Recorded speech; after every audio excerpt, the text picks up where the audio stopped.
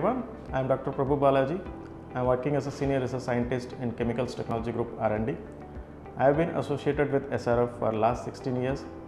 I am a process development chemist. This is my first company and I hope it will be the last. I will give some glimpses about what we do at Chemicals Technology Group R&D. Most of us already know that Chemicals Technology Group is the backbone of chemicals business. We develop processes for different products as per customer requirement. Most of them are intermediates which are used to prepare active ingredient in agro and in pharma. At R&D, we do a lot of chemistries and our key focus areas are safety, environment, cost, time and quality. Safety and environment are our top priorities. We keep intense focus on safety and environment as they are important for sustainability.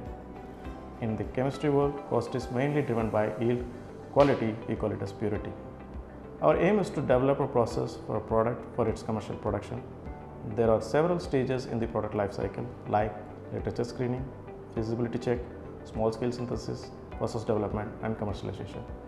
R&D contributes at each stage, however, the early stage contributions are very significant. There are three things drives me daily for my job.